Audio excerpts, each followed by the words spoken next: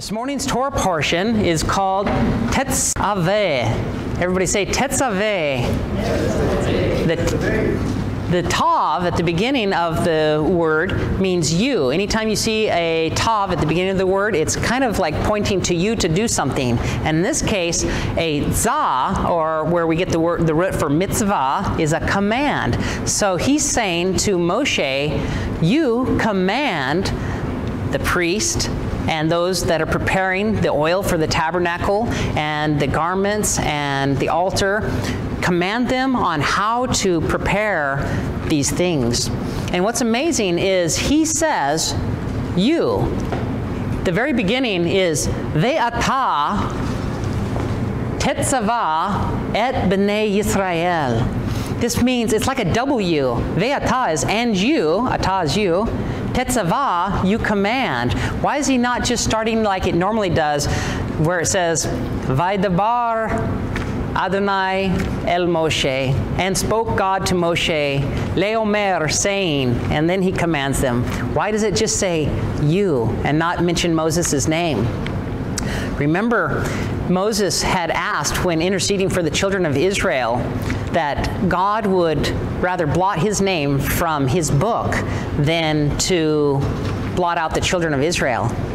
And when he said, blot my name from your book, he said, Sefer Cha. Sefer is book, Cha is yours.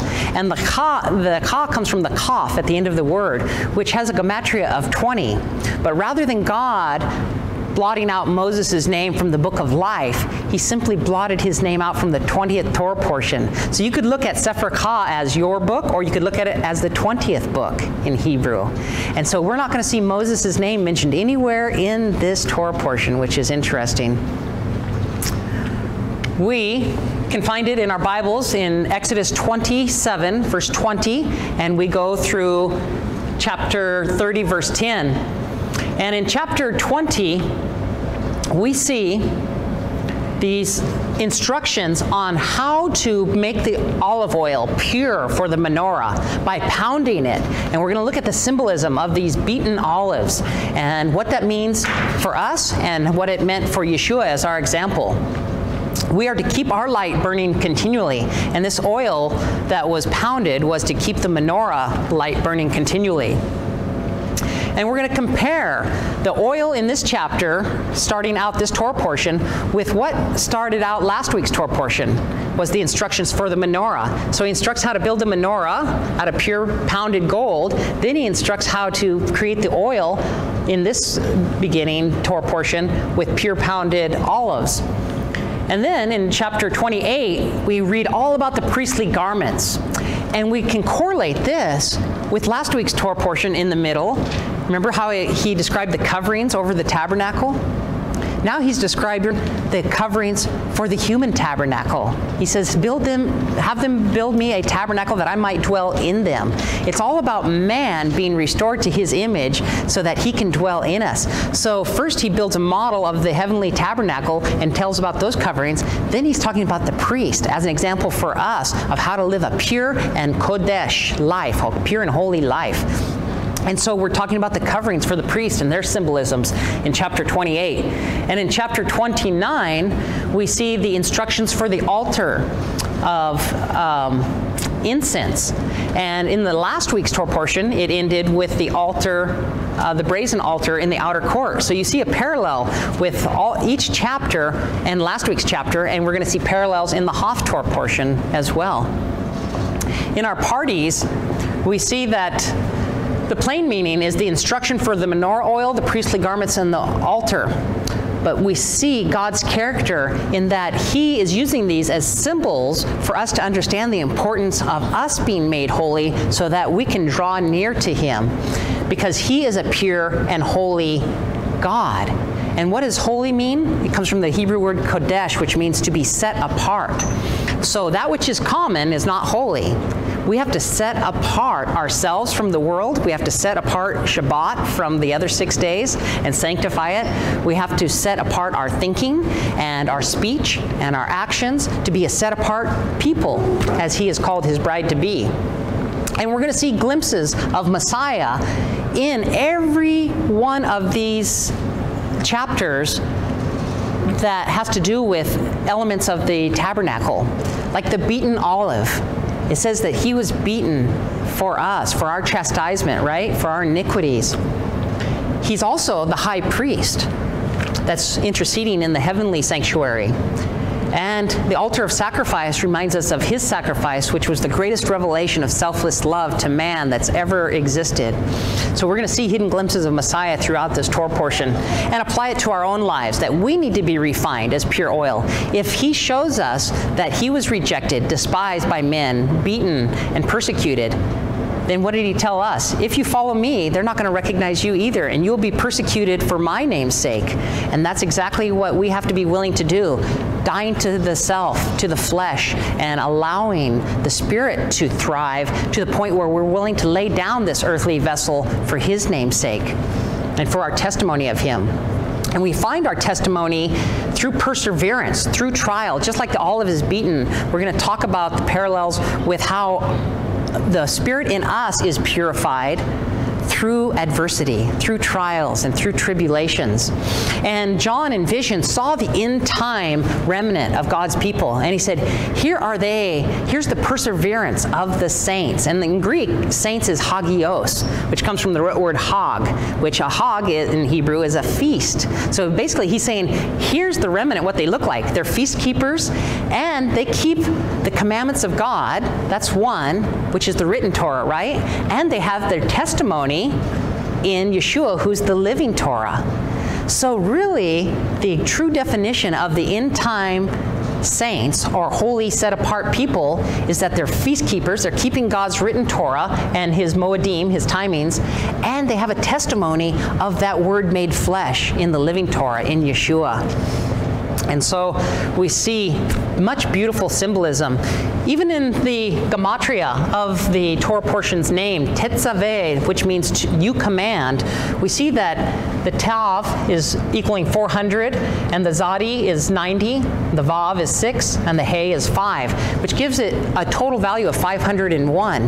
And we see that other words with that same numerical value lend deeper understanding as to what he's commanding us. It's literally his word that he's commanding us. And his word, when it was made flesh, becomes the high priest. We call the high priest the Kohen Hagadol, and he's the Rosh, which means the head of Israel. And so the word head, Rosh, has a gematria of 501.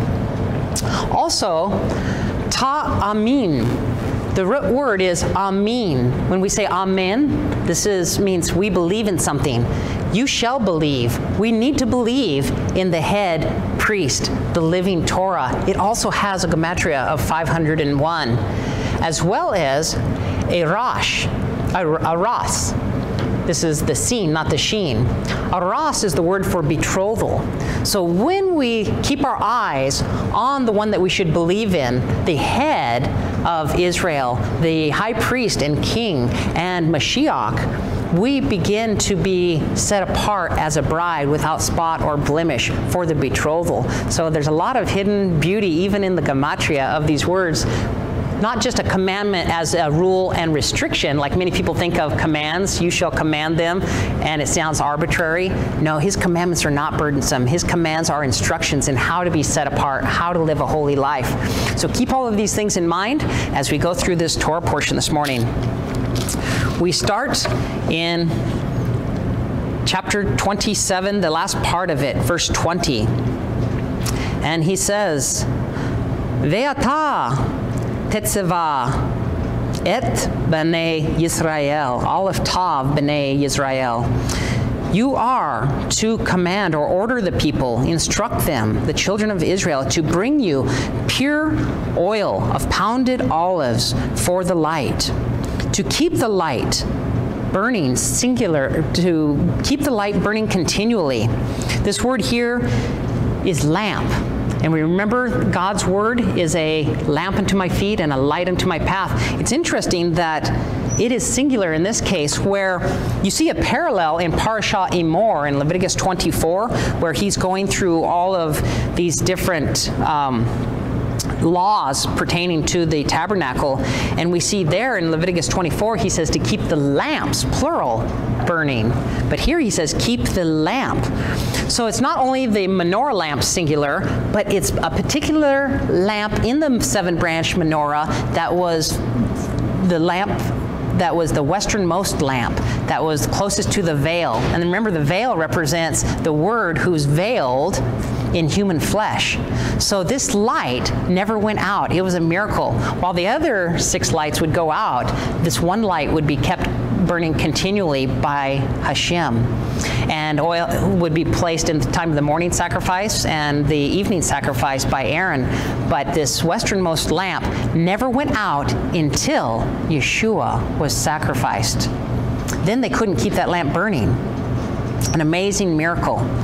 Along with the veil being torn and the thread that was tied around the horns of the scapegoat not turning white on the doors of the tabernacle any longer, and the doors not staying shut any longer. There was 4 major miracles that showed, even though they kept the temple service going from 31 AD to 70 AD, they were showing that the ultimate Lamb of God had been slain for our sins, and that these things no longer meant anything compared to him. Yes, Terrence?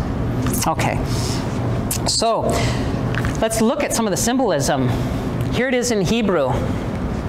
We have Ve'ata Tetzaveh et B'nai Yisrael.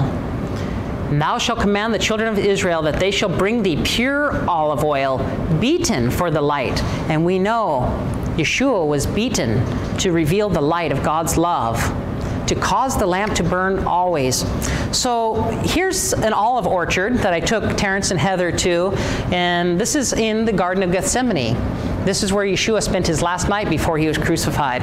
And this is where they would come and they would beat the trees, and then when the olive branches would fall heavy laden with the ripe olives, they would beat the olive branches on the ground further, bruising the olives to get the olives to break apart from the branches. Then they would scoop up all the olives and put them in a press. And a lot of times through adversity, we feel beaten, we feel oppressed. And we're going to see much symbolism in that. Here's a close-up of some of these olives, both green and red or purple. The olives are first inspected. We know Yeshua was inspected before he was crucified. Just like the lamb is taken on the 10th day of Nisan, it's inspected for 4 days before the 14th of Nisan. Well, the olives are inspected to make sure that they're ripe and ready. Then the tree is beaten and pounded. Here's a man with a stick. He's beating these olives after he beat the tree and separating the branches from the olives. And they're bruised as they're separated from the tree. And the olive tree is a symbol of Israel. So think about this amazing symbolism with Yeshua being separated from the people of Israel as he is falsely accused and beaten and hung up on a tree for our sins. All because they didn't understand the plan of God's salvation and the Word becoming flesh. Then those olives are taken to a press. And this is normally where a donkey is. This is in Nazareth. And on this last trip, we went to Nazareth and we saw some olive presses there. So I'm under the donkey's yoke. And these olives would be placed in this basin, and the donkey would go around in a circle, and it would crush the olives. And the first pressing is what they would use for this menorah. They would take all of these crushed olives and then put them in this type of almost a wicker baskets that could be compressed, or a hemp, a mesh. And they put a rock on it, and they would have a long pole with leverage cantilevered over it to press down all of the oil out of the olives. We see much symbolism in this. 1 Peter 2:24 says, who his own self bare our sins in his body on the tree. The olive tree is not only a symbol of Israel, but it's a symbol of Yeshua. Isaiah 53:4-5 says, surely he himself bore our griefs, and our sorrows he carried, yet we ourselves esteemed him stricken. We thought, imagine the view, whenever somebody used to go through hard times, what did Job's friends say to them? you must have done something wrong, right? You're smitten by God. So we esteemed him stricken, smitten by God. But was he smitten by God? No. We esteemed him afflicted, but he was wounded for our transgressions. He was bruised and crushed for our iniquities, just like the olive. To press out pure olive oil, we need to be pressed through the trials and tribulations that God allows to come into our life to test our faith. It says the chastising for our well-being fell upon him. And by his example, by his scourgings, by his pressing and overcoming, we are actually healed through that process. And he shows us the way to holiness. Here's an olive dripping olive oil. Just like Yeshua dripped sweat, which is oil mixed with water and blood. The Hebrew word bruised means crushed. And the crushing and bruising of Yeshua began in the Garden of Gethsemane, which was the very olive orchard where they would take these olives from. And the night before his crucifixion, he was in agony. And his sweat, it says in Luke 22:44, was as if it was like great drops of blood falling down to the ground. Sweat is oil and water mixed with blood. So we see a lot of symbolism in this. Exodus 27, verse 20 and 21 speaks of these pounded olives to make the oil, to keep the light burning continually. And we know his light is burning continually in the heavenly tabernacle as an example for us. And the olive tree is a symbol of the whole house of Israel. The Lord called thy name a green olive tree, fair and of goodly fruit, Jeremiah said in Jeremiah 11:16. And after the division of Israel in 930 BC, God referred to his two olive trees.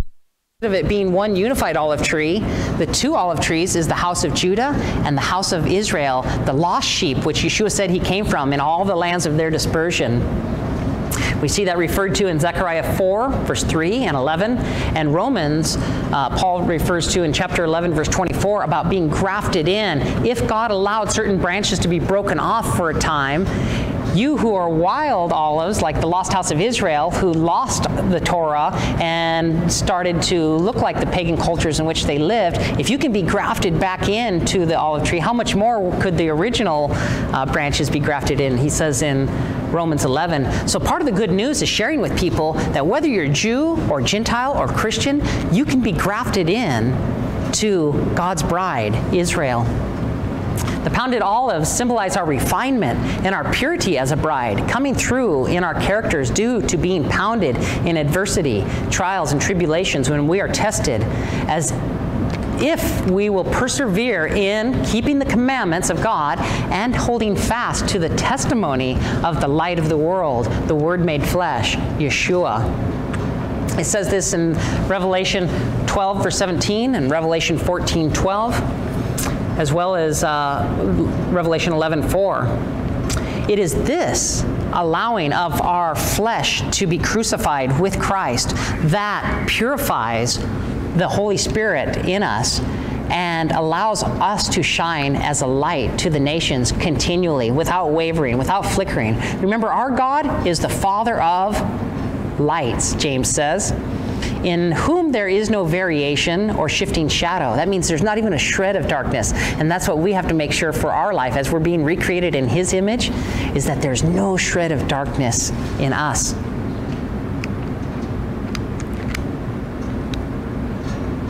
So here's this menorah that we read about last week in last week's Torah portion. And Exodus 25:37 says, you shall make the 7 lampstands thereof, and they shall light the lamps thereof, that they might give light from its face. So what it was lighting was the table of showbread, which represents the Torah. And that's what we do as lights to the world. We represent, or we shine light on both the written Torah, returning to God's Word, and the living Torah as it's revealed more fully through Yeshua. Revelation 4:5 talks about a lampstand in the heavenly tabernacle. It says, and out of the throne proceeded lightnings and thunderings and voices, and there were 7 lamps of fire burning before the throne in heaven, which are the 7 spirits of God. So this represents the seven spirits of God. And we are to know how to live in the sevenfold being of his spirits. Each one of these spirits you can find in Isaiah 11, the spirit of wisdom and understanding, the fear of the Lord, and it goes through all seven of them. Did you have Revelation 1:13 says, and in the midst of the candles, the seven candlesticks, one like the Son of Man, clothed with a garment down to the foot. This is the high priestly robes that he's wearing in the heavenly sphere. He is walking in the midst of the seven spirits of God and girt about with a golden girdle. 2 Corinthians 4:5 says, for God who commanded the light to shine out of the darkness has shined in our hearts to give the light of the knowledge. What's the light all about? The knowledge of the glory of God. Now, glory in Greek is doxa. Doxa means character. So literally, us being lights of the world is not just shining a light on the arbitrary head knowledge of memorizing the written word, but seeing God's character. This is why we go through God's character every week. His glory. We're to make known the light of the knowledge of the character of God through the view or display of Yeshua, because he was the ultimate revelation of that character, which is selfless love. So this is what this light is all about. Now, you can't know Yeshua or the Father, how to draw near to him, without the written word. And this is why we start in the written word. But do you know, through the millennium, when Yeshua is teaching as the living Torah, writing the Torah upon our hearts, it's going to become so natural that we are recreated in God's image and we live it out. There'll be no need any longer for the written word. It'll be a natural living of selfless love throughout eternity. Psalms 119, David says specifically what this light is. Your word is a lamp. And like we said, it's both written and living. Your word is a lamp to my feet and a light to my path. So this represents the Torah in both its forms, the early written Torah and the living Torah in Yeshua. His son Solomon in Proverbs 6:23 says, your commandments are a lamp. And the Torah is a light. And this is why I correlated the word command. So it's not only the word that's both written and living, but even the command correlates with being a light. Yeshua as the head, who we should believe in and be betrothed to. Isaiah 49 verse 6 says, I will make you a light to the nations. So Yeshua didn't do it all for you the way it's often promoted, like you don't have to do anything. He did it all, so just keep sinning the Torah, do away with it. No, he was an example. He showed us what it looks like to live out God's Spirit in human flesh so that we could have an example to follow. So this is just a precursor. He's taking us back to how to be purified so that we can draw near to the Father in the most holy place. And this is why God says, I will make you a light to the nations. Otherwise, he would be the only light to the nations and we wouldn't have any part in it. But his desire is to make each one of us a light to the nations after his example. For what purpose? So that his Yeshua, his salvation, can be spread to the ends of the earth. And this is the whole purpose of his disciples going out to the lost sheep of Israel, those who had already been in the diaspora, to every nation, kindred, and tongue, to take the knowledge of salvation, which is Yeshua in Hebrew, to the ends of the earth, so that all of God's bride could begin to be perfected in holiness and purity, in preparation of the marriage of the Lamb. So the Word of God came to be a light to the world as our example. And we see this confirmed in John 8, verse 12. Then spake Yeshua again to them, saying, I am the light of the world. Anyone who follows my example shall not walk in darkness, but shall have the light of life. So how do we follow his example? If he was rejected, despised by men, persecuted, went through trials and tribulations and temptations, but overcame in every area, this is an example for us that we must be overcomers, overcomers of sin in the life. John 3:19 says, this is the condemnation, that the light came into the world, but the men loved the darkness rather than the light, because they were holding on to that selfish nature. That's what it means that their deeds were evil. They weren't willing to relinquish their evil deeds, which are stemming from their selfish nature and their wrong identity of needing to feed the flesh instead of feeding the spirit. So we follow Yeshua to the golden candlestick where we are filled with God's spirit of truth, like the olive oil, and shine the light of Torah to the nations. We see in Revelation chapter 1 that the lampstand represents the body of Yeshua around the world. And that's why there were 7 different lampstands in Revelation, and there's 7 different types of messianic bodies. So Revelation chapters 4 and 5 should really be interpreted not as a historic view, as something past, but as something present. It's basically the end-time bride preparing herself, and there's certain things that she's still holding on to darkness with. And this is why God rebukes 5 out of the 7 churches. There's only 2 churches, Smyrna and Philadelphia, that do not get rebukes. One is because one is perfected in brotherly love, and the other one is willing to die for the truth, lay down the physical flesh. These 2 don't receive any rebukes, and it's a good example for us. But other Messianic believers, they're still holding on to a bit of paganism from where they've come out of pagan religions. So he rebukes them. He says, you follow the deeds of the Nicolaitans. Remember, the Nicolaitans, there was a false god named Nike, or Nike. This is where we get Nike and St. Nicholas from, and all of these things. And laity is followers of. So he's basically talking about messianic assemblies that are still holding on to elements of paganism in their life. They're not fully come out of Babylon, and so there's certain rebukes through that. Each one of these menorahs, these assemblies of called out believers, he is lovingly admonishing so that they can be purified. They can let go of some of their sins that they're holding on to. Others have the spirit of Jezebel, you'll remember. Others do the deeds of Balaam. Remember all of these rebukes? And we have to ask ourselves, what are these deeds of Balaam? It's turning the people to curse themselves by leaving God's ways, by embracing different sins, perversities, adulteries, and paganism in the life. Romans 15:16 says that I should be the minister of Yeshua, the Messiah, to the nations, ministering the gospel of God so that the lost house of Israel might be an acceptable offering. Who's to be an offering, the ultimate offering? The lost house of Israel. This is why Paul says, I die daily. We need to be a living sacrifice after his example. Then we can be an acceptable offering, being sanctified. That means sanctified means being made holy by the Holy Spirit. This is the only way we're ever going to be able to be at one with the Father, is if we go through this process of dying to the self, being an acceptable offering, and being sanctified through the Spirit of God, the study of Torah, and through prayer, which the 3 pieces of furniture in the holy place represent that sanctifying process. So what does this sanctification of the Spirit of truth look like in God's people? John 17:17 says, Father, sanctify them in thy truth.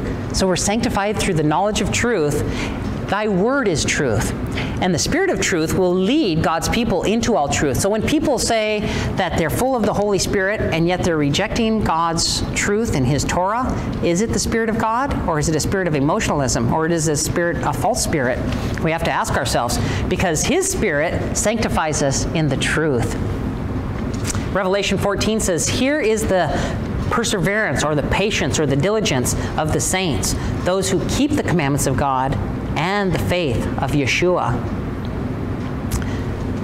Paul says in 1 Corinthians 6:17, for he that is joined to Hashem is one spirit. By what? Pureness. Just like this pure olive oil. There can't be any contaminants left in us after the sanctifying process. Otherwise, we will not be able to enter the most holy place, which we enter into one day a year on the Day of Atonement, which represents total at-one-ment with the Father. It's been there, isn't it? What's that? 1, 2, 3, 4, 5, 6, 7. Good catch. Everything is symbolized, perfection is symbolized by 7s. So we have the 7 spirits of God, and we have here the description of how we are joined to God through his one Spirit. By pureness, by knowledge. Remember, faith comes by hearing, and hearing by the word of God. By long suffering, this is that perseverance that we're talking about that presses us. Welcome, brother. By kindness, by the Holy Spirit. See how it's all leading up to his character of love unfeigned, and by the word of truth. So, now, let's go into chapter 28, and we're going to see how it parallels the coverings of the tabernacle that we read about in the middle of last week's Torah portion, chapter 26, in the coverings of the Mikdash. You are to summon your brother Aharon and his sons to come from among the people of Israel to you, so that they can serve me as a Kohanim. So, what are the people of Israel to serve God as? Priest. This is the original covenant. So this is a covenant that they broke by worshiping the golden calf, and only the Levites did not bow the knee to the golden calf, and this is why Levi temporarily became the priest. But God desires to restore and renew the original covenant and make all of us a type of first fruits of Israel, a priest. He says, know ye not that you will be a kingdom of priests in the millennial kingdom? And so we have to wear these garments symbolically. This is what Paul was talking about when he says, put on the armor of God daily. It's not the armor of a Roman soldier, a pagan Roman soldier. It's the coverings of the high priest that we have to mentally put on. Remember the helmet of salvation. We gird our waist with the belt of truth. Well, our sword is the sword of the Spirit, which is the Word of God. We have a breastplate of righteousness, and our feet are shod with the preparation of the gospel. All of these are symbols of the high priestly garments, which we're going to see here. Aaron and his sons, Nadab, Avihu, Elazar, and Ithamar, these are to be the priests. You are to make for your brother Aaron garments. And what does garments represent? Garments are symbolic of character. So when Yeshua says, buy from me gold tried in the fire and white raiment, that white raiment is what the priest would wear. The regular priest, there was many priests officiating. There was one high priest, right? All the other priests wore white. The high priest had the ephod and the blue garments and the turban and the mitre and the golden sash. And so when he says, buy from me gold tried in the fire, that's our characters being refined through adversity, through the fire of adversity, trials and tribulations. The dross in our character is burnt away. And then he says, and white raiment. This is the white raiment of the priest, because we're to be a part of the priesthood. You are to make for your brother Aaron garments representing God's character, set apart, kodesh, holy, for serving God, expressing dignity. This is in Hebrew kavod, which means glory. Once again, a connotation of his character, and splendor. Speak to all the craftsmen who are wise at heart. God gave certain giftings to these men to know how to build these different pieces of furniture within the tabernacle. In the Hebrew, it has a connotation of being wise at heart, who he gave the spirit of wisdom to, and have them make Aaron's garments to set him apart, to kodesh him, make him holy for God, to serve God in his holy tabernacle, in the office of Kohen Hagadol, high priest. The garments they are to make are these. And now we see the armor of God listed. A breastplate, which Paul says, wear the armor of God daily, put on the breastplate of righteousness. And then we see this ritual vest representing the shield of faith, and a robe representing righteousness. All of this you can find in Ephesians chapter 6, 14, the armor of God. The tunic and the turban is the helmet of salvation. Literally, on this turban was a golden mitre that said, Kodesh le Adonai, holy to the Lord. That's placed over the mind. Every thought is to be holy to the Lord. Then our speech and our actions are going to naturally be holy if our thoughts are holy and centered on Him. So, very symbolic turban of salvation. And what is salvation? When Paul says, put on the helmet of salvation, what's the Hebrew word for salvation? Yeshua. So we're literally seeing God through the lens of Yeshua daily, keeping our eyes on him. And a sash. A sash was this golden belt that, or in the case of the regular priest, it would be blue mixed with red and crimson, that Paul refers to as the belt of truth. They are to make holy garments for your brother Aaron and his sons, so that he can serve me in the office of Cohen. They are to use gold, which represents our character, blue, which represents the commandments, crimson, which represents the blood of the ultimate sacrifice shed for us. And when you have, like John saw in vision, a people who are keeping both the commandments of God, blue, and having the testimony in Yeshua, the ultimate sacrifice, crimson, and you mix those two together, you get a royal priesthood. And that's exactly what he called us. And what's the color of royalty? Blue mixed with crimson, purple. And that's the third element here. Blue, purple, and scarlet yarn, and fine white pure linen. We see all of these reflected in Revelation 19, verse 8, where Yeshua is wearing the linen robe and the gold. They are to make the ritual vest of gold, of blue, purple, and scarlet yarn, and a finely woven linen, crafted by a skilled artisan. Attached to its front and back edges are to be 2 shoulder pieces that can be fastened together. On these shoulder pieces had all the names of the 12 tribes of Israel. So literally the high priest is bearing the names of the whole house of Israel on his shoulders, representing bearing their burdens, always thinking about them. Its decorated belt is to be of the same workmanship and materials, gold, blue, purple, scarlet yarn, and finely woven linen. Take 2 onyx stones and engrave on them the names of the sons of Israel. 6 of the names are going to be on one stone on one side, and 6 remaining names on the other, in the order of their birth.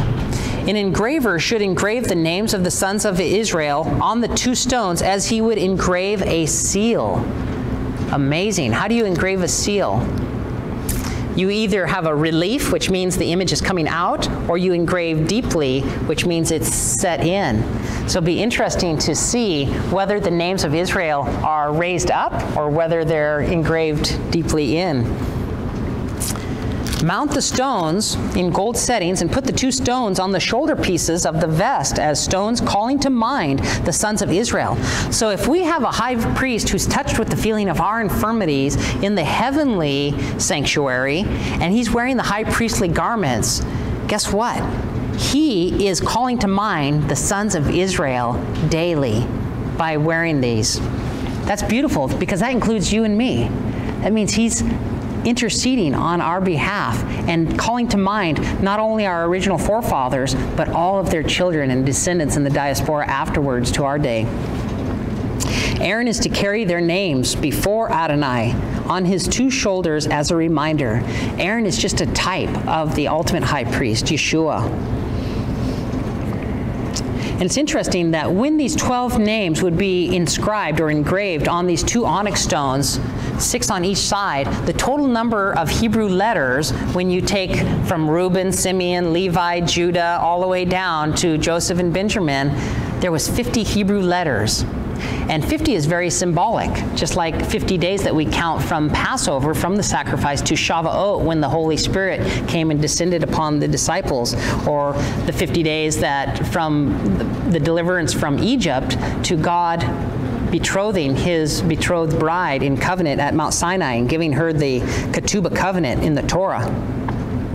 Make gold squares and 2 chains of pure gold like twisted cords. Attach the cord-like chains to the squares. So, another interesting thing that comes to mind is when you count from the Resh of Reuben all the way down, those 50 letters, guess what? Joseph's name, who Yeshua was a type of Mashiach ben Yosef in his first coming, right? And Yeshua is spelled with the little yod that Yosef is spelled with, and also Yitzhak, who was a type of Yeshua. The yod is the smallest of all the Hebrew letters because it is reflecting God's selfless nature. So it doesn't need to be big. It makes itself small. He who came from heaven lowered himself to the lowest place, the Word of God.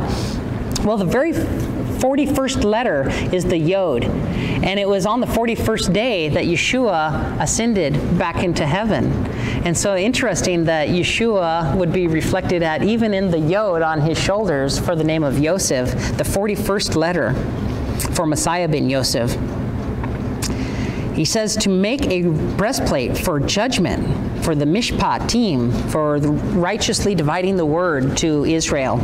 This is why it's called a breastplate of righteousness. Have it crafted by a skilled artisan. What's interesting is that justice, when you're judging, you're performing a work of justice, making sure that justice is given both to the poor and to the rich, to the innocent and to the guilty. And the word for righteousness and the word for justice in Hebrew are the exact same word, which is tzedek. This is the word for justice, very similar to zadik, which is a righteous person. So here, this breastplate of tzedek, of righteousness, was for performing tzedek, justice. And it is to be crafted by a skilled artisan, like the work of the ritual vest, made of gold, blue, purple, and scarlet yarn, and finely woven linen. When folded double, it is to be square, a handspan by a handspan. Put on it settings of stone, 4 rows of stones. The first row is to be a carnelian, then a topaz, and an emerald. So a man's handspan, usually a span in ancient times was 3 inches. So this little ephod, 3 inches by 3 inches. A lot of times we see it really big across the chest, but here we see that it's a handspan by a handspan. And it has a carnelian, a topaz, and an emerald on the top, and then the second row has a green feldspar stone, and then a sapphire right in the middle, representing the very stone that the commandments of God was wrote his finger with, and then a diamond. And then on the third row, orange zircon, and then agate, and then amethyst. And then the fourth row, beryl, and then black onyx, and then jasper, which is usually red, but comes in different colors. And each one of these stones would represent a different tribe of Israel. And they were to be mounted in gold sockets. The stones would correspond to the names of the 12 sons of Israel. They were to be engraved with their names as a seal would be engraved to represent the 12 tribes. So he's got the 12 tribes on his shoulders and 2 black onyx stone, and each one of these 12 stones on the ephod would have a name of the son of Israel inscribed upon it. So this means literally he's bearing our burdens and as our intercessor, and he's carrying us over his heart, which is beautiful. In the heavenly sphere. On the breastplate, make 2 gold chains like twisted cords coming down. For the breastplate, make 2 gold rings and put the gold rings on the 2 ends of the breastplate. Put the 2 twisted gold chains in the 2 rings at the 2 ends of the breastplate. Attach the other 2 ends of the twisted chains to the front of the shoulder pieces of the ritual vest. Make 2 gold rings and put them on the 2 ends of the breastplate at its edge on the side facing toward the vest. Also make 2 gold rings and attach them low on the front part, so that way the ephod didn't swing out. On the front part of the vest shoulder pieces near the joint above the vest decorated belt. Then bind the breastplate with its rings to the rings of the vest with a blue cord so that it can be on the vest decorated belt, and so that the breastplate won't swing loose from the vest. Aaron, as the high priest, will carry the names of the sons of Israel on the breastplate for judging over his heart when he enters the holy place. There's a double witness confirmation. As a continual reminder before Adonai, you are to put the Urim and the Thummim in the breastplate for judging. They will be over Aaron's heart when he goes into the presence of the Lord. So this Urim and Thummim would tell the high priest how to decide certain matters. One would light up if it was affirmative, or the other one would light up if it was negative. Thus, Aaron will always have the means for making decisions for the people of Israel over his heart when he is in the presence of Adonai. You are to make a robe for the ritual vest entirely of blue. It is to have an opening for the head in the middle. Now remember, the covering over the Ark of the Covenant was a blue garment. the priest gets covered, the high priest gets covered in a blue garment, representing he's fully covered by the commandments of God. So we carry a little blue in our tzitzit to remind us to keep the commandments. But imagine fully wearing that blue, how much your focus would be on every aspect of God's character as revealed through the Ten Commandments. It is to have an opening for the head in the middle, and around its opening is to be a border woven like the neck of a coat of mail so that it won't tear. On its bottom hem, make pomegranates. So they would have a pomegranate of blue, and then of purple and of scarlet, and they would be alternated by little golden bells around the hem of the priestly garment, all the way around. A gold bell and a pomegranate, a gold bell and a pomegranate, all the way around the hem of the robe. Aaron is to wear it when he ministers, and its sound will be heard when he enters the holy place before Adonai and when he leaves, so that he won't die. So it's as if he's telling the Spirit of God in advance, who's dwelling there over the Ark of the Covenant, I'm coming into the holy place. I'm just on the other side of the veil. And if it's the Day of Atonement, then he has to enter through that veil with a censer to even create more of a veil of cloud around the glory of God, which is that Shekinah glory, the feminine essence of God, which we know our God is so pure that the light of his love is like a consuming fire to anyone who's harboring any darkness and goes into his presence. This is why God gave very strict instructions on how to make yourself holy and sanctified and pure to be able to draw near to him. So it's a process that is taken since this time and will ultimately be perfected in the millennial kingdom. Then sin and death can finally be destroyed, and we can be at one with the Father after being purified and made holy perfectly. But there's a process that we have to follow. And each one of these we see symbolizing the ultimate revelation of that process in Yeshua.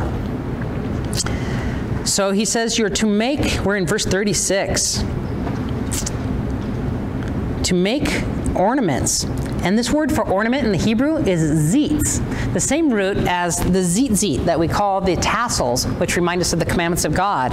You're to make a little zit of pure gold and engrave on it as a seal set apart for Adonai. This zitz is the name of the golden mitre. It would be like a crown. So this is representing that the high priest is not only officiating in a righteous, pure priestly manner in the temple, but the golden crown represents that the ultimate high priest is also going to be king. Yeshua will reign as both high priest and king in the millennial temple. Fastened to the turban, a cord of blue. And on the front of the turban, remember it said set apart for Adonai, Kodesh le Adonai, would be over Aaron's forehead. And this is what's over Yeshua's forehead. He's set apart for Adonai, for God. Because the high priest bears the guilt for any errors committed by the people of Israel in consecrating their holy gifts. This ornament is always to be on his forehead, so that the gifts for Adonai will be accepted by him. You are to weave the checkered tunic of fine linen, make a turban of fine linen, and make a belt, the work of a weaver in colors. Likewise, for Aaron's sons, make tunics, sashes, and headgear, expressing dignity and splendor. With them, clothe your brother Aaron and his sons. Then anoint them and inaugurate them and consecrate them, so that they will be able to serve me in the office of Cohen, which is priest. Also make them linen shorts, reaching from waist to thigh. So even God did not want the ground to be desecrated by having a view of their private parts. He had taught an element of purity in even covering your loin with these inner linen garments. They were like linen underwear, if you will. And this is what, when they were dirty and used, would get shredded up and used as wicks in the menorah, representing that the Spirit of God can flow through fallen man. The gold, of course, was pure, but the wicks were the used linen garments of the priest, representing the beauty of how the Spirit can still make us lights to the world. So he says, Make for them linen shorts reaching from waist to thigh to cover their bare flesh. Aaron and his sons are to wear them when they go into the tent of meeting and when they approach the altar to minister in the holy place, so that they won't incur guilt and die. This is to be a perpetual regulation, both him and for his descendants. So let's look at some of the symbolism of these coverings now. You see the high priest here, and he's got the blue vest over the linen tunic. White represents purity. Blue represents the commandments of God. Gold represents pure character. And the 2 stones on his shoulders and the 12 stones in his breastplate both represent the 12 tribes of Israel with them engraved upon it. You have Kodesh set apart to Adonai on the mitre, and the turban. This represents the helmet of salvation. You got the breastplate of righteousness. You got the belt of truth, the sash, and the feet, humility. They weren't even wearing any shoes into the holy place. And this represents us in humility, taking the gospel of God's selfless love as seen in Yeshua to the world. We have to deny our flesh. We can't build up our treasures here on this earth, right? Our treasure is in heaven when we dedicate our lives to taking the gospel. This is why Paul says, shod your feet with the preparation of the gospel, which their feet weren't shod with anything, which means we need to be totally devoid of self and self-protectionism. And here's a regular priest, one of the sons of Aaron. Only the sons of Aaron could be priest. So Aaron was from the tribe of Levi. Moses was too. And every priest was a Levite, but not every Levite was a priest, because Levi had many sons, and only the sons of Aaron could be the priest. So we see different garments and their symbolism here. And we think of Yeshua as our intercessor and high priest in the heavenly sphere, bearing the names of the children of Israel, just like Aaron did, on his heart with the breastplate of judgment and on his shoulders before the Lord during this time before his return for the bride. He's interceding for our sins. Zechariah 3, verses 1 through 8 says, "And he showed me Yehoshua, the high priest, standing before the angel of the Lord, and Hasatan standing at his right side to resist him." Why is he resisting him? Because Yehoshua is interceding for all the saints, while Hasatan is accusing you day and night before the Lord, saying, that person's worthy of death. That person's worthy of death because of their sin, because of their error. And Yeshua is saying, I'm bearing their sin. I took the effects of their sin, which is the second death. And so it's like this little judgment before the judgment seat. That's why literally the Ark of the Covenant, which represents the very throne room of God in the heavenly sphere, is called the mercy seat. It's also called the seat of judgment, because judgment is going on for all the 12 tribes of Israel and those who are grafted in. And yet, Hasatan is seeking to judge us, to accuse us day and night. But God is showing us mercy because of Yeshua. It says, and that's because of his nature as well. Yeshua is just revealing his nature in his sacrifice. The Lord says to Satan, "The Lord rebuke you, Satan. Even the Lord who has chose Jerusalem rebuke you. Is this not a brand plucked from the fire?" So every person who is destined to be in the flames of destruction through their sins is plucked out and saved. And so he's claiming each one of us as he's bearing our names on his shoulders and over his heart. Now, Yehoshua was clothed in filthy garments. Why? In this vision that Zechariah had, this is a vision of Yeshua who had taken our sins upon himself. This garments, remember, represent character and all of our fallen character from Adam. And he stood before the angel, and he answered and spake unto those that should be before him, saying, "Take away the filthy garments from him, because he had not sinned in one iota. So these are not going to be attributed against him." And unto him he said, "Behold, I have caused thine iniquity to pass from thee, and I'm going to clothe you with a change of raiment. I'm going to reveal your pure character, which is really yours." And I said, "Let them set a fair mitre upon his head." This is the mitre that says, "Holy to the Lord." See, his character is pure, and every thought is pure. So he gets the mitre of the high priest. So they set a fair mitre upon his head and clothed him with new garments. And the angel of the Lord stood by. And the angel of the Lord entreated Yehoshua, saying, Thus says the Lord of hosts, if you will walk in my ways, and if you will keep my charge, then you shall also judge my house, and you shall also keep my courts, and I will give you places to walk among these that stand by. Hear now, O Yehoshua, the high priest, you and your fellows that sit before thee, for they are men wondered at. For behold, I will bring forth my servant, the branch. So there was actually a high priest in ancient times named Yehoshua. And God prophesied through the prophet Zechariah that this is a type of the coming branch who would branch out from the root of Jesse, who would reign on the throne of David, and who would be a high priest, the ultimate high priest. So we see a literal person symbolizing the type and antitype in Yeshua. Hebrews 9:11 says, But Messiah has become a high priest of good things to come, by a greater and more perfect tabernacle in heaven, not made with human hands.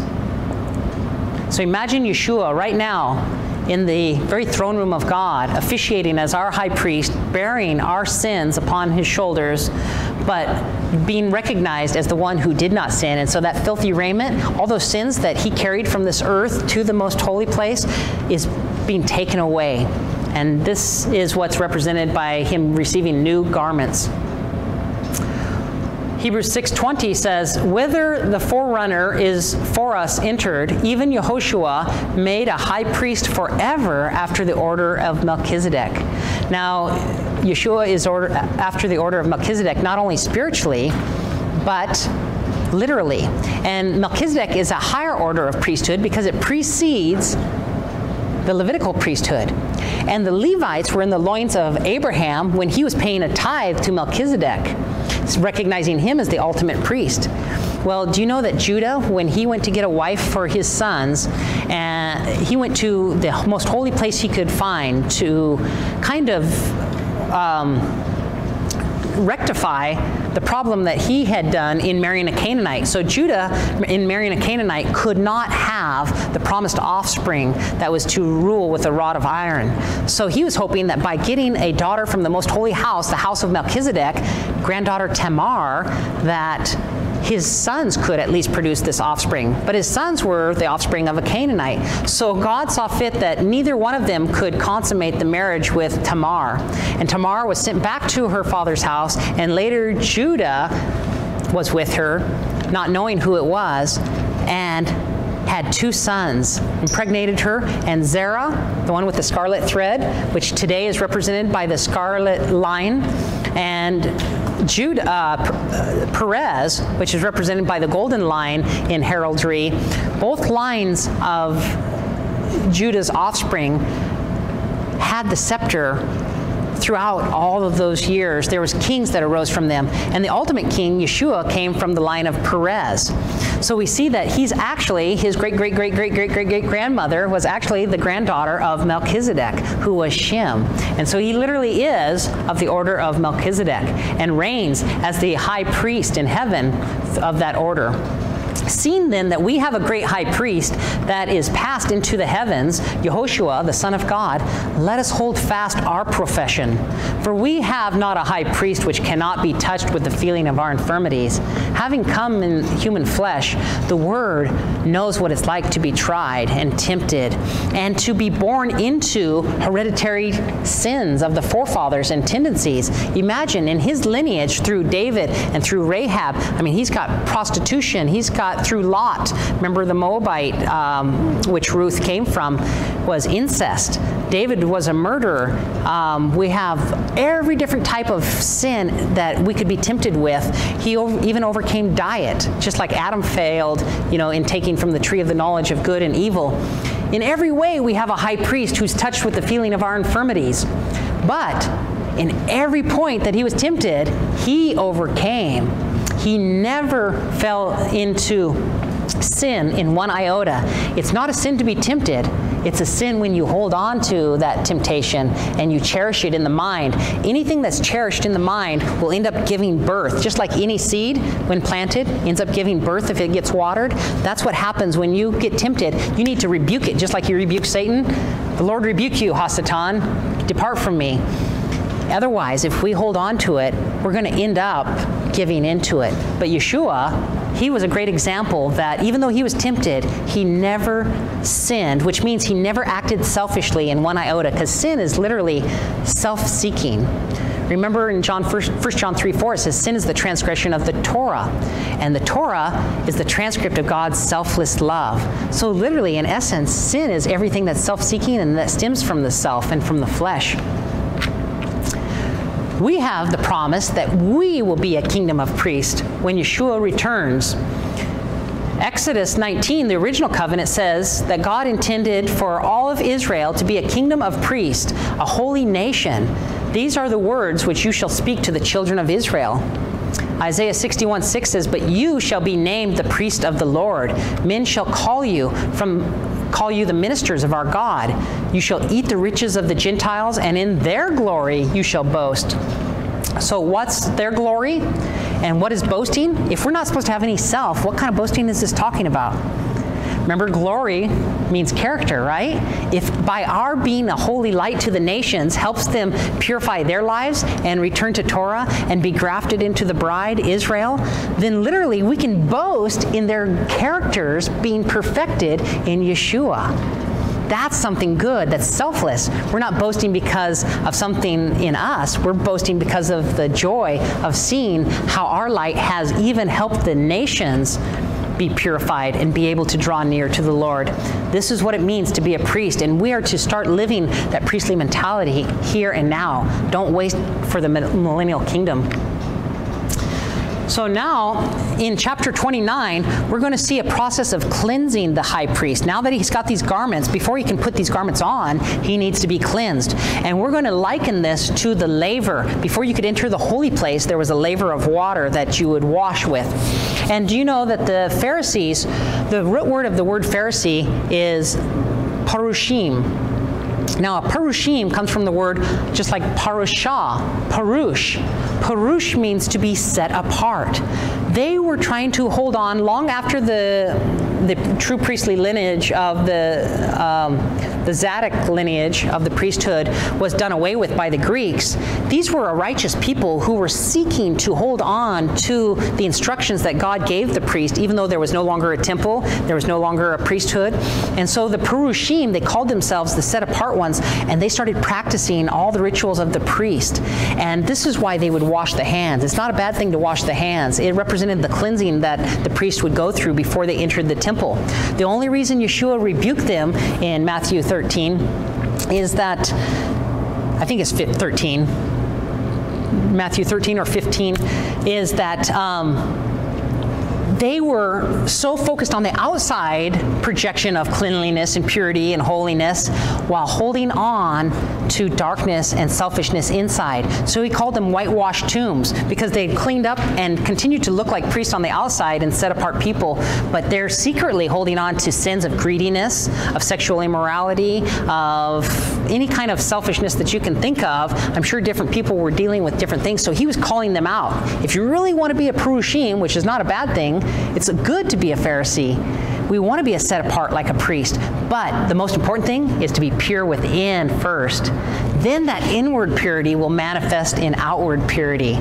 Purity of thought, purity of word, purity of deed. So we see that this washing of hands originated from these very instructions in cleansing and anointing of the priest and the laver. Chapter 29, verse 1 says, "Here is what you are to do to consecrate them for ministry to me in the office of Cohen.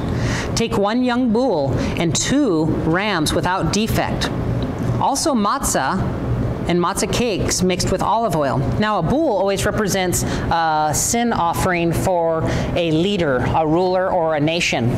And matzah is bread cooked without leaven. So you're atoning for the leaders in this cleansing process, and you're representing that these leaders should not have any sin. This is why the matzah also represents Yeshua at the time of Passover, the Feast of Unleavened Bread. mixed with olive oil, representing the anointing of the Holy Spirit. So this matzah, the sinless wafer, symbolized spread with the Holy Spirit, made with fine wheat flour, which we are to be the wheat harvest. We're represented by the wheat at Shavuot time. Put them together in a basket and present them in the basket along with the bull and the 2 rams. So much symbolism in everything. Bring Aaron and his sons to the entrance of the tent of meeting and wash them with water. Take the garments. They would be washed from this laver that you see here. Take the garments and then put on the garments on Aaron after he's been washed, along with the tunic and then the robe for the ritual vest. So interesting. You wash him first, which the New Testament says our conscience is cleansed by the blood of the Lamb. The consciousness to sin, we are cleansed from. Then, before we have a totally new character, what's the very first thing that was put on the priest? He's standing there naked. He's totally washed, right? Just like our conscience is washed, representing no negativity towards your fellow man, no lashon hara, no remembrance of sin in your own life, no remembrance of sin in Israel's life. You're totally purified.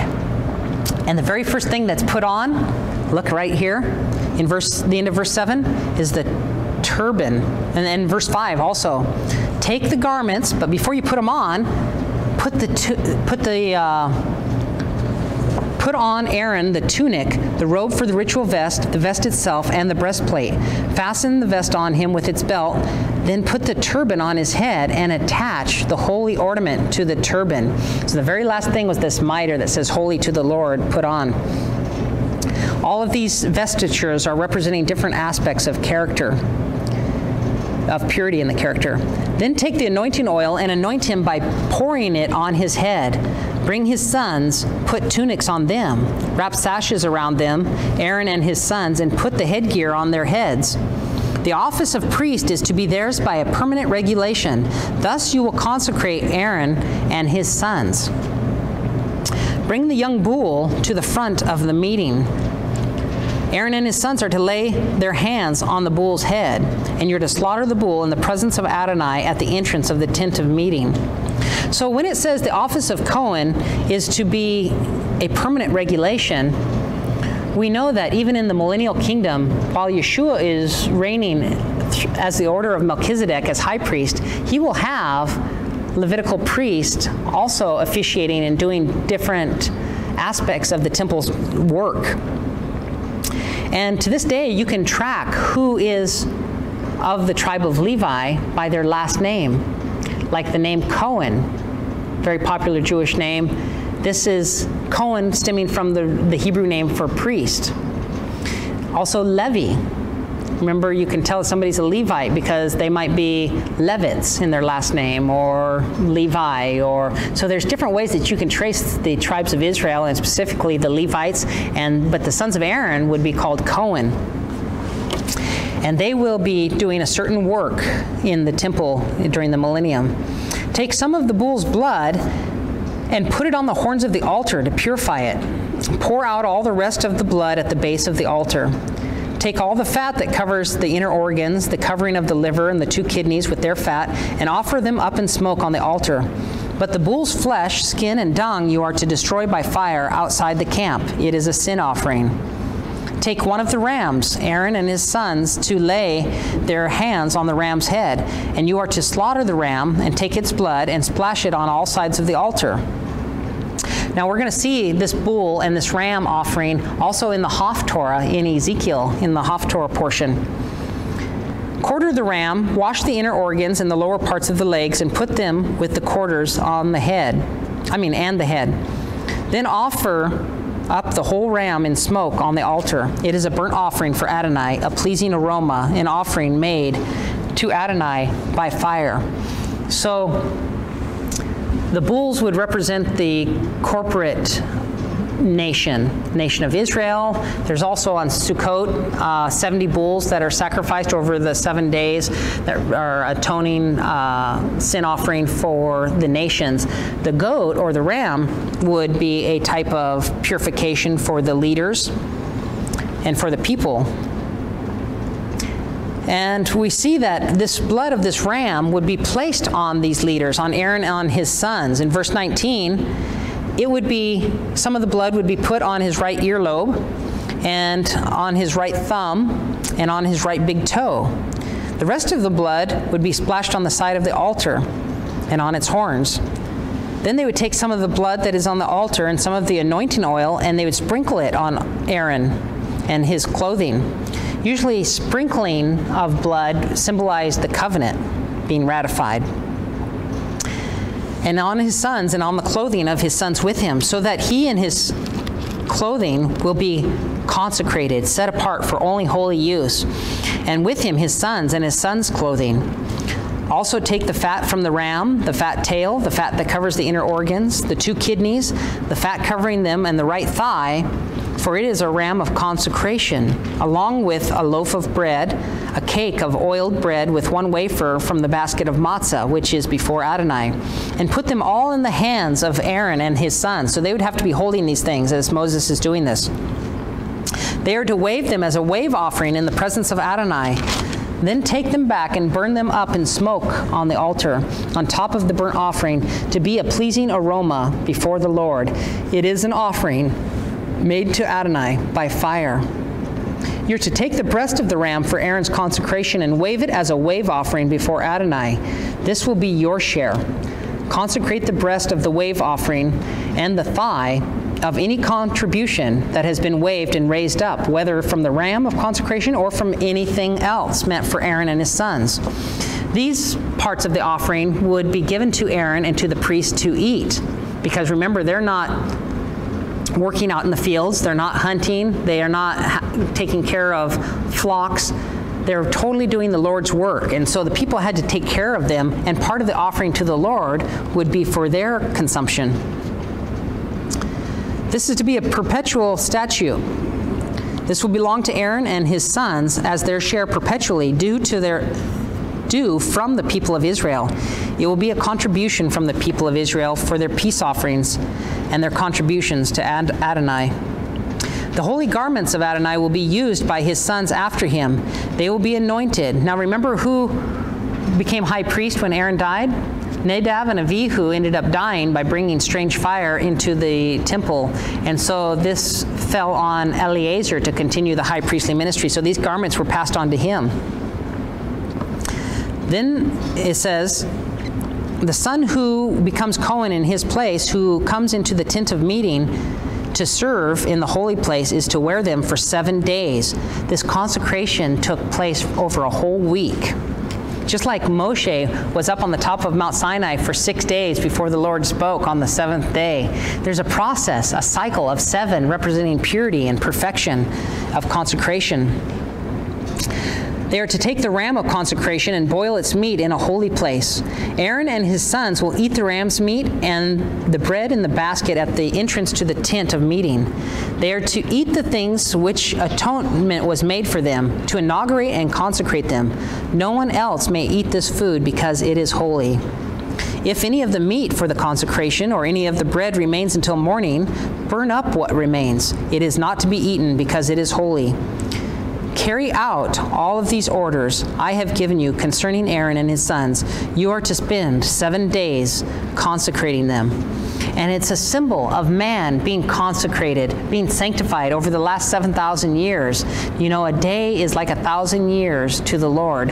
And so there's been a process for this earth since sin has entered in the Garden of Eden of 7 symbolic days to the Lord. And we're about to enter into the 7th day, the millennial Shabbat, in which this work of sanctification will be completed through Yeshua, the living Torah, writing Torah upon our hearts in fulfillment of the new covenant described in Jeremiah 31, which is that God will write his Torah upon our hearts.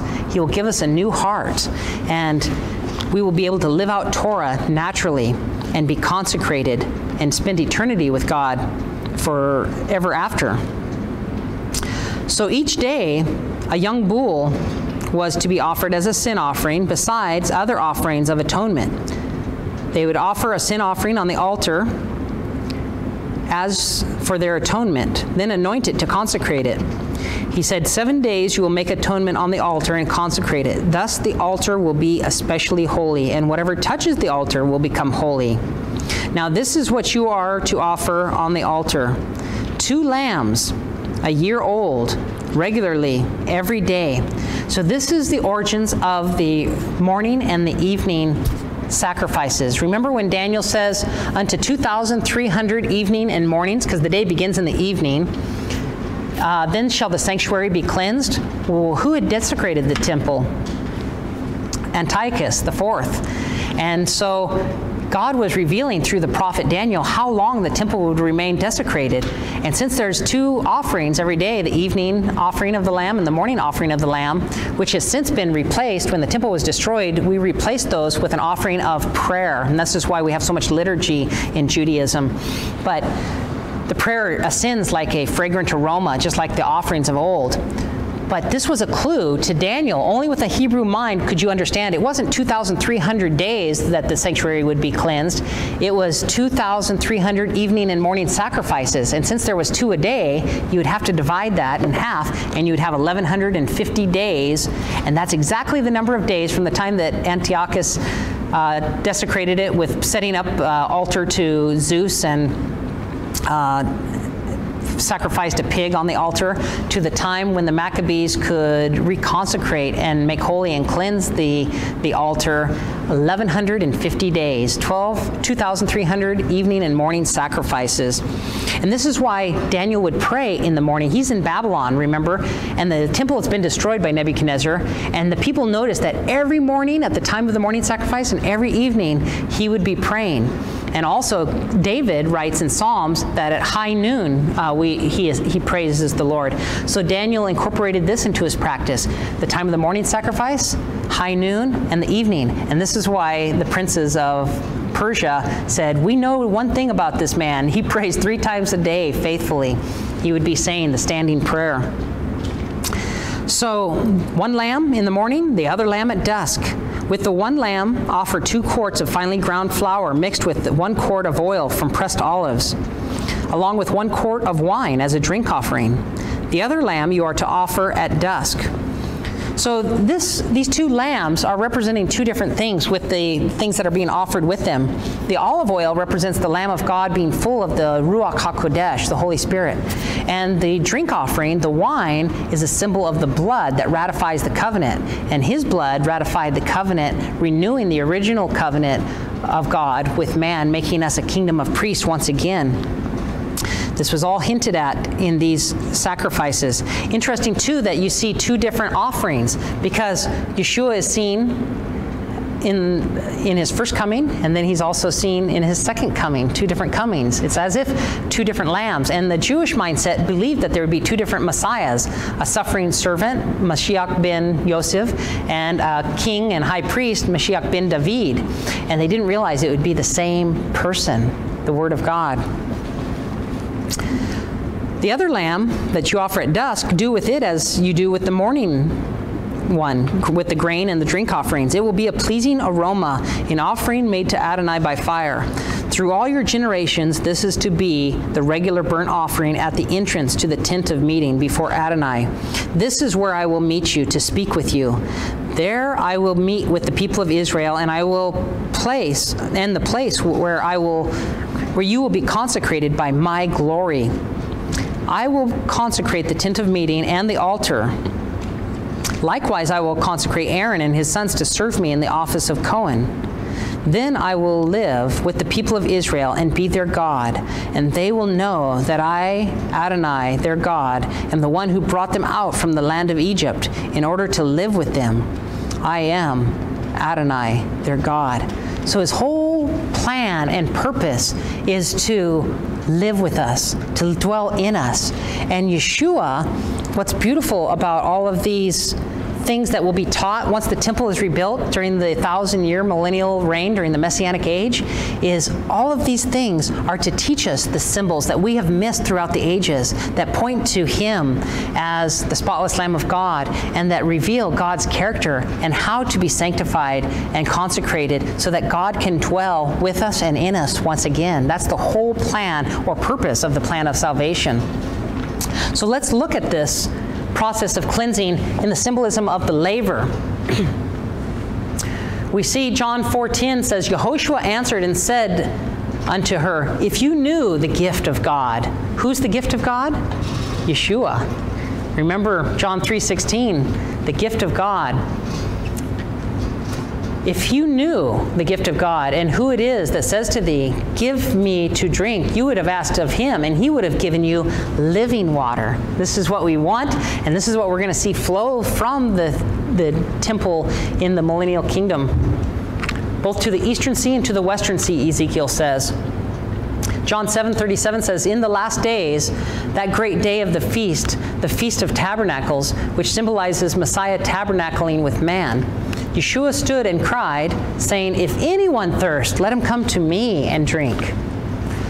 So what Yeshua was quoting here was the fulfillment of Isaiah 55, which was pertaining to himself, which talks about living waters. And we have a song that we teach our children from the young days called Mayim Chaim, means fountains of living water. And this is looking forward to that millennial kingdom.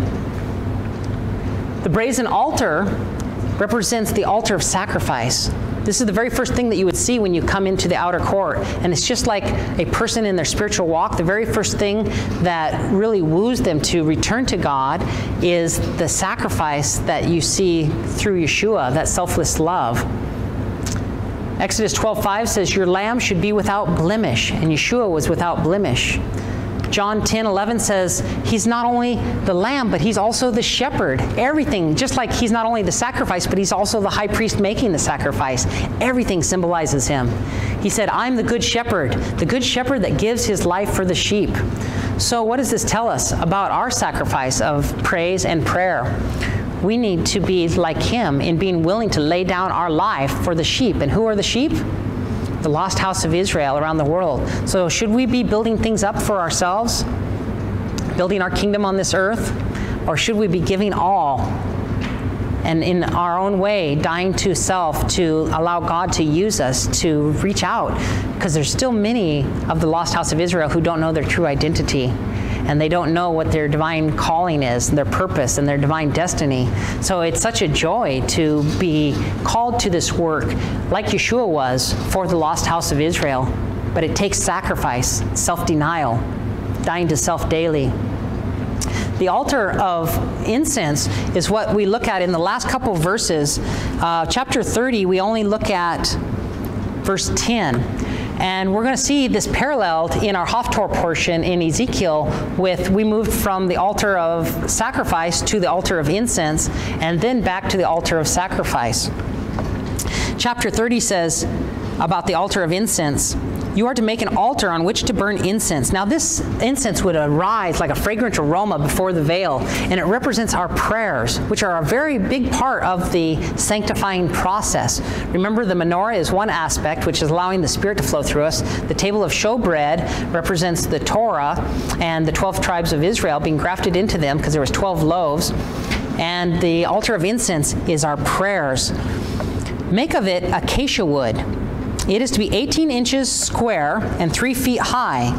Its horns are to be of one piece with it. Overlay it with pure gold, its tops and its sides and its horns, and put around the top of it a molding of gold, just like each piece had its own crown. Make 2 gold rings for it underneath the molding at the corners on both sides. This is where the carrying poles will go. Make the poles of acacia wood and overlay them with gold. Place it in front of the curtain by the ark for the testimony. So the only thing that was separating the Ark of the Covenant and this altar of incense was the veil. In front of the ark cover, that is, over the testimony where I will meet with you, Aaron will burn fragrant incense on it as a pleasing aroma every morning. He is to burn it when he prepares the lamps. So this would be ignited the same time of the morning sacrifice. He's going in and trimming the wicks of the menorah, putting more oil in, and laying more incense on the altar of incense. Aaron is to also burn it when he lights the lamps at dusk, so morning and evening. This is a regular burning of incense before Adonai. So what does this tell you about your prayer life? This is the origins of why you pray in the morning and why you pray before you go to bed. This is a regular burning of incense before Adonai throughout all your generations. And when the temple was destroyed, the Jews replaced the sacrificial system, largely in part, with prayer. And at these timings, they would pray, and they had very specific prayers that they would pray during these times, like the Amidah, the standing prayer, or the Shemone Ezrei, the benediction of 18 different points that, you know, sometimes when we're just praying off the cuff or in a hurried manner, we forget the depth of different aspects of prayer and the things that we should be praying for and interceding on behalf of the whole house of Israel. But this Shemone Ezrei, this benediction of 18 points, would remind us of each one of these different things that we needed to pray for the whole house of Israel and for our sanctification. You are not to offer unauthorized incense on it, or burnt offering or grain offering, and you're not to pour drink offering on it. Aaron is to make atonement on its horns once a year with the blood of the sin offering of atonement. He is to make atonement for it once a year throughout all your generations. It is especially holy to Adonai. And this is where our Torah portion closes, but I want to look at some of the symbolism and then move into the Haftorah, because we're going to start covering the prophet section each week and showing how it relates to the Torah portion. And so we're going to start this week by showing this correlation between the two. James 5:16 says, the effectual fervent prayer of just anyone? No, of a righteous man availeth much. So this means if you want power to your prayers, start living out the Torah of selfless love. And that righteousness will manifest itself in power in your prayer life. Your iniquities, Isaiah 59:2 says, separate you from God. So if 1 John 3:4 says sin is the transgression of the Torah, then that means by not knowing what the Torah says, by not observing it, by not taking care of it, you're actually separating yourself from the very source of life, which means to say that you are severing yourself from life and entering into the domain of death. This is why sin is self-destructive. Sin kills. Remember Romans 6:23, the wages of sin is death. That's severing yourself from the source of God. Your sins, your iniquities separate you from God, but the gift of God is eternal life through Yeshua. Your sins hide his face from you so that it seems like he doesn't hear. So this means if we're engaging in any sin in our lives, it's going to seem like your prayers are not answered, like God's not hearing it. You're going to seem so distant. And I'm sure all of us have experienced that at different times in our life where we've prayed and we've cried out to God, and yet we know there's some issue in our life that we need to deal with, and it just doesn't seem like we can come into that oneness with him until that issue is resolved in the life and either purified or rebuked or asked forgiveness for or rectified, made reconciliation with our fellow man. All of these things enhance our prayer life. And if sin is the iniquity or the transgression of the Torah, then returning to Torah is actually going to help our prayer life too. Solomon in Proverbs 28 verse 9 says, whoever turns away his ear from hearing the Torah, even his prayer will be an abomination to the Lord. This is huge. If anybody is telling you that Torah is not important, they're basically going to make your prayer life, your communication with God, an abomination. So don't listen to these false shepherds who tell you that God's word is not valid for today. Our prayers are hindered when we transgress God's Torah. 1 John 5, verse 14 and 15 says, and this is the confidence that we have in him, that if we ask anything according to his will, and what's his will? It's selfless love, right? So if we ask anything unselfishly for our fellow man, for the good of the body, he hears us. And if we know that he hears us, whatsoever we ask, we know that we have the petition that we desired of him. Romans 8:26 says, likewise the Spirit also helps our feebleness. For we know not what we should pray for, and we don't even know how. How many times have you felt like that? You're praying, you know you got all these heavy burdens, but you don't even know how to pray. It says in those moments, the Spirit intercedes with groanings deeper than words for us on our behalf. The Spirit itself makes intercession for us with groanings deeper than words. Praise God for the Spirit who knows our very heart's intent and what we want to pray and how we want to pray for our brothers and sisters, yet we don't even know how to. We're like babes. We're still in the milk. It's time to grow up and mature in the Word and become sanctified and know how to pray and know how to make our prayers effectual by returning to the Torah and living a righteous life. John 3:5 says, Yeshua answered, Verily I say to you, except a man be born of the water and of the Spirit, he cannot enter into the kingdom of God. This is symbolic of the cleansing that we all need to go through. We need to be a pure kingdom of priests. Paul says in Hebrews 10:22, let us draw near with a true heart in full assurance of faith, having our hearts cleansed of the evil conscience. This is what it represented by Moses cleansing Aaron and the priest, cleansing even the memory of sin. You know why sin comes back into the life? Because we remember it. We remember the taste of it. We remember the smell of it. Remember how it feels. And God wants us to be cleansed of not only the memory of sin, but even the guilt and self-condemnation that comes along with it. Sometimes we beat ourselves up so badly that where's our focus when we're beating ourselves up or we're letting somebody else beat us up and point the finger? Our focus falls off of God. We look at ourselves and we say, I hate that about myself. I want to change it. But if you're looking at yourself, remember the principle, by beholding, you become changed into that same likeness. You only become more like that ugly self that you hate so much. So guilt is followed by self-condemnation, and self-condemnation followed by self-loathing. And is that sanctifying? No. Only by getting outside of yourself and looking at the Father, the author and finisher of our faith, and keeping your eyes on Him, then by beholding His beautiful nature of selfless love, you become changed into that perfect nature. And you look back at yourself and you say, whoa, when did that change? When did that go by the wayside? Because you were perfected naturally by keeping your eyes on Him. This is what it means to have your conscience cleansed.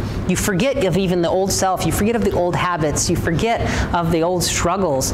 And you're washed with the pure living water of Yeshua, who reflected God's selfless love in the ultimate nature and laying down His life, showing total self-denial. Ephesians 5:25 and 27 says, For Messiah loves the assembly of believers, and He gave Himself for it, that He might sanctify and cleanse it. He didn't die so that you can keep on sinning. He died so that you can be sanctified and made holy and be an overcomer even as He's an overcomer. To cleanse you with the washing of water by what? The water only represents the Word of God. We're cleansed. That's why He said, Father, sanctify them in the truth. Thy word is truth in John 17:17. That He might present us, the body of Messiah, to Himself as a glorious assembly, not having spot or wrinkle or any such thing. This is why the bride is to be without spot or blemish, but that it should be holy and without blemish. This is beautiful. So in this entrance, these are the very first things that you see. Even before you can enter the work of sanctification in the life, which the holy place represents, you first have to see that selfless love exemplified in Yeshua's sacrifice, and that woos you to desire to be cleansed and your conscience cleansed. Then you enter into washing of the Word, represented by the table of showbread, which starts to sanctify you, and the flowing through of the Holy Spirit, which shines as a light from you to others, and the prayers, which is constant communication with God. We're not supposed to just pray in the morning and the evening, but what does 1 Thessalonians 5 say? Pray without ceasing. Yes, amen. So our spiritual walk through the sanctuary is all focused on getting back to the Father and being one with Him. And this represents the whole plan of salvation, which in the outer court reveals our need for dying to self and submitting to God, confessing and repentance at the entrance. Remember, you'd have to confess your sins over the Lamb. That was the offering sacrifice. Justification by faith at the altar and the laver. Cleansing, purification at the laver. And this is where, unfortunately, most stop in their spiritual walk. They don't want to go through the struggles of sanctifying their life, being set apart for holy use. So most of the church stops right here, but God has revealed that if we're going to get back to his image, we have to go through this sanctifying process. Sanctification in the holy place sets us apart as a pure and holy bride. Through purity, we shine the light of Torah to the nations, represented by the Menorah, and we live a life in harmony with Torah, unleavened by sin, represented by the unleavened bread. And our righteous life is mixed with prayer like a fragrant aroma to the Lord, represented by the altar of incense. And then we can go through the veil into the most holy place. Through Yeshua, who is the veil, who is lifted, we have access to God. He's the one that lifts our ignorance, the veil of ignorance. We're to be holy as first fruits of priests like Aaron and his sons, keeping God's commandments, which are represented, housed in the Ark of the Covenant, and feeding on the spiritual manna, which Yeshua says, I was that spiritual manna your forefathers ate in the wilderness, the ultimate revelation. So with that, let's stand and we'll close in prayer.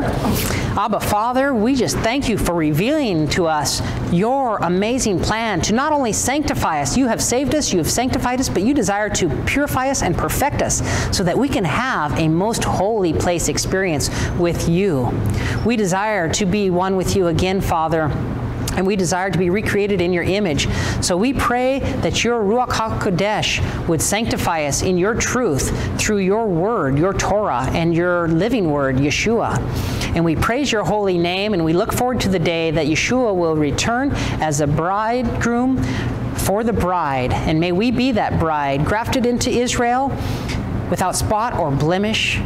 We love you, Father. We look forward to that day, and we just pray that we would be a living sacrifice, holy and acceptable in your sight, in everything that we think and everything that we say and everything that we do. This is the desire of our heart, Father, to return to you. In your holy name we pray. Amen.